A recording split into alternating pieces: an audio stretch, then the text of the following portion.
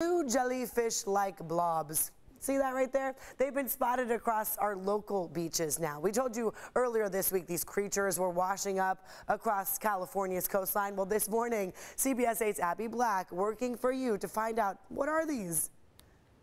If you've been to the beach lately, you might notice some blue-looking blobs like this. We're working for you to find out what are these fascinating creatures that sail on the ocean surface. Camouflaged in the colorful rocks at Torrey Pines State Beach, you'll spot some unusual blue jelly-like creatures wedged in the sand. Right, they just blend in with the rocks really well. As Angelo Scolari was digging for rocks to throw, he couldn't help but notice the blue sails. Two of them here, another big guy up here. They look like jellyfish, but when we went to Scripps Institute of Oceanography, we learned they're part of the Hydrozonas group. So these things that we're seeing washing up on our shores are called velella. And even though they look like jellyfish, they're actually not. So they're more closely related to an animal called the Portuguese man of war. PhD student Anya Stanjer studying biology oceanography and says during her undergrad she studied the velleas that earned the nickname by the wind sailors after their sail-like shape. Which couldn't be more accurate because these guys really can't move themselves around in the water.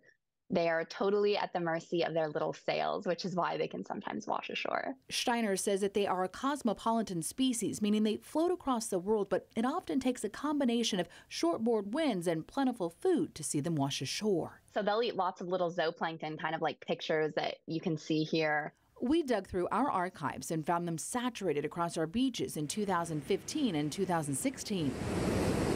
Although they do have stingers like a jellyfish, do they sting if you touch them? And I would recommend against touching anything that you don't really know what it is, but velellas particularly don't have any toxins in them that would hurt a human, as far as we know. If you're a larval fish, though, then beware, because the velellas will get you.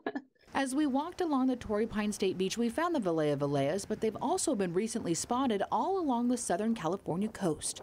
You just have to take a closer look and you'll find them. They're a really important part of our ecosystem, and it's really exciting to see them because they are sort of what I would consider rare. Working for you, I'm Abby Black, CBS 8.